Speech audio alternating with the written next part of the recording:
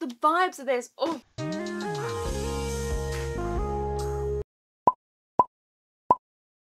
Hi everyone, welcome back to my channel. I hope you are well. Today I am going to be doing a video which I'm frankly ashamed I've never done before in my year here on BookTube.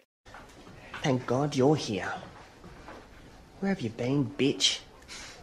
Where have you bloody been? But I'm going to be doing, if you like this, you'll like this book recommendation video. So I have picked 5 really popular books and or series, and I'm going to be recommending you alternative. I just knocked the camera, don't hate me for the for the change in angle. The level of unprofessionalism, far too much. So my first recommendation is if you like the Shadow and Bone trilogy by Leigh Bardugo. Really popular YA trilogy. Everyone and their mother has read it. It's kind of average if we're honest. I think I gave it like 3 stars, 2.52 maybe?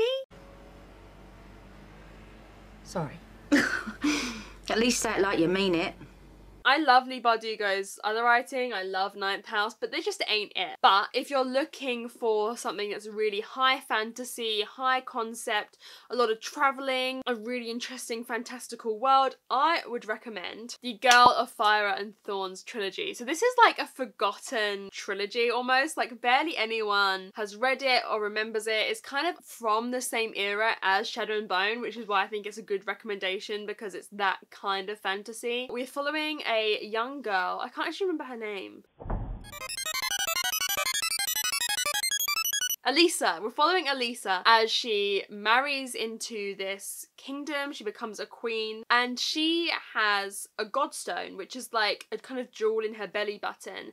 That means kind of she's the chosen one. She's gonna perform something incredible. There's a lot of traveling that goes on throughout the trilogy to get to certain places, to fulfill certain strategic objectives. And I just love Elisa's character. She's a really amazing young adult heroine, particularly for the time that this book was written. In the first book she struggles with her weight a lot. She's overweight when the series starts, and just her journey with that and her journey from point A at the start of the first book to point C, point B, point C. I was saying point C because it's the third book, but the place that she ends up by the third book is so amazing. And I just love the environment, the court politics, the romance that happens in it. The romance is so much better than the Shadow and Bone romance, let me tell you. Same kind of vibes, like same kind of, I don't want to say it because it's a spoiler, but like same kind of situation we've got going on there, but the romance, so much better. So much better. Me refusing to listen to anyone who says either of the Shadow and Bone romances are good. Excuse me, please.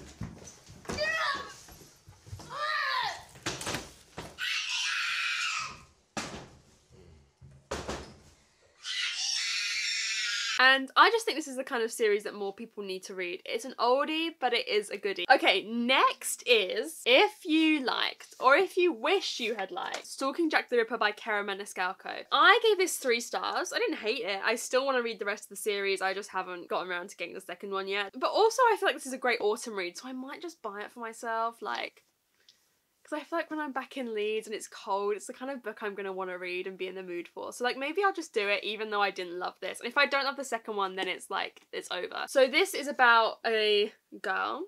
Her name is Audrey, right? She wants to cut up dead people, like as a job. Not as Stalking Jack the Ripper.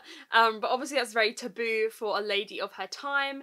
And this is about Stalking Jack the Ripper, starting to kill people. She thinks she can figure out who it is, along with Thomas Cresswell, who is like the YA book Twitter, book community, BookTube.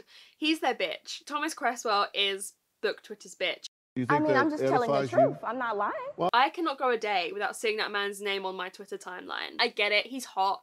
When I've seen fan art, yeah, he's hot.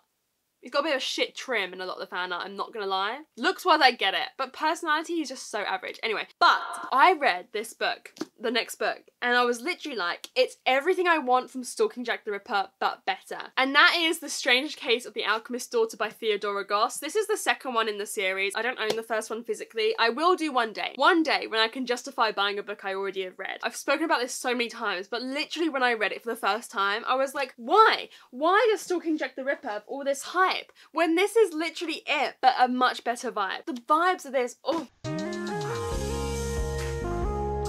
So this is about Dr. Jekyll and Mr. Hyde's daughters and lots of other female versions and female daughters of famous men from kind of Victorian classic literature. It's murder mystery, kind of. It's just them and their found family and solving murder mysteries and gallivanting through the streets of Victorian London, and Sherlock and Watson are there helping them, and it's so good. Strange Case of the Alchemist's Daughter, carrying young adult Victorian historical fiction on its back. Christ, I need to see a fucking chiropractor after this. It's so good. It's everything I want from Victorian YA, historical fiction, murder mystery. Just give it all to me. Just give it all. I cannot wait to read this second one now I've finally got my hands on it. On the Orient Express! I just looked at chapter 5 and it's called On the Orient Express. Right, I'm so excited to read this. And something I love about this, I listened to it on audiobook originally, and the girls, there's like a lot of girls, there's like 6 of them who are all friends, this found family, and one of them, Catherine, is writing the story of what they get up to. This is her writing the story. At certain moments they cut in and it's like a script of them reacting to what is being written about them.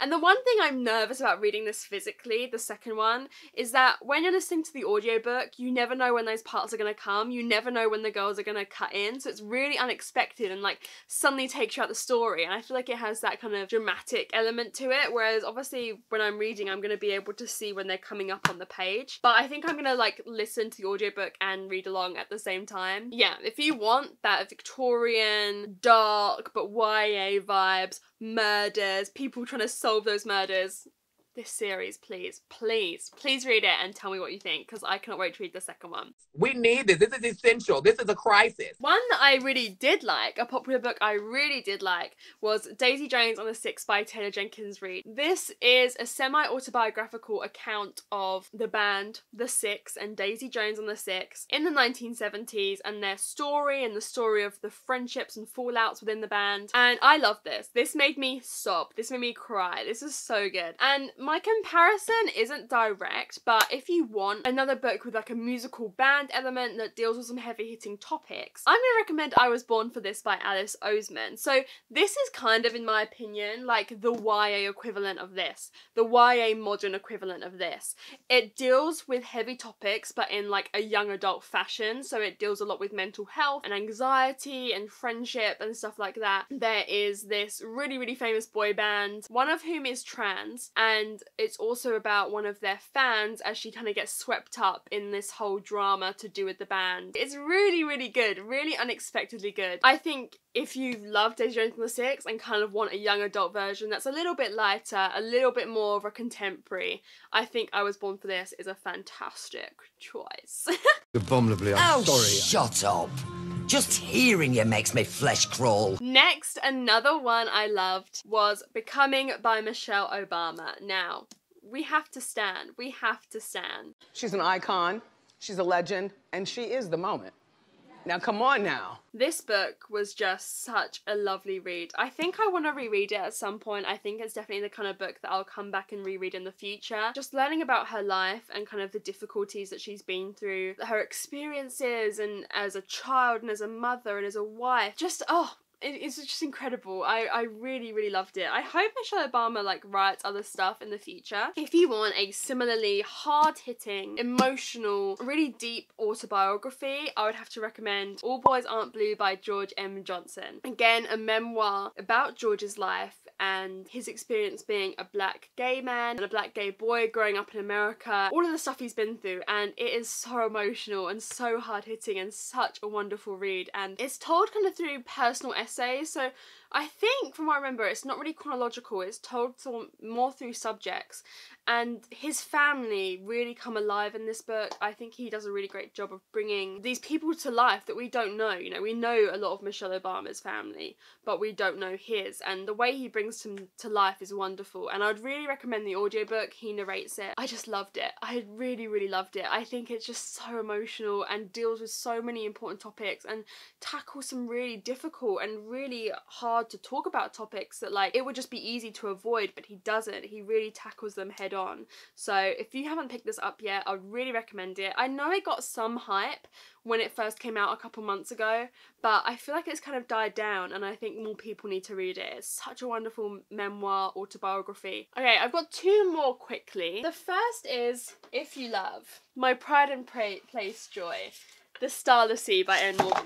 Oh shit. We'll just ignore that. Let's just pretend that it hasn't happened. I don't know. If you love The Starless Sea like I do, one of my favourite books of all time, in need of a reread at some point. The Starless Sea is about this magical world full of books and mystery and the Starless Sea and strange things occurring. It's wonderful, it's wonderful. It's a really great book for book lovers. Our main character, Zachary, finds a book where he himself is in it, and something is happening in the book that he never told anyone about, and he doesn't know how anyone could possibly know, and it kind of takes us through there to underground libraries with cats called up in tiny nooks, and it's just wonderful. Similarly to the Daisy Jones and the Six recommendation, I'm going to recommend a book in a completely different age range.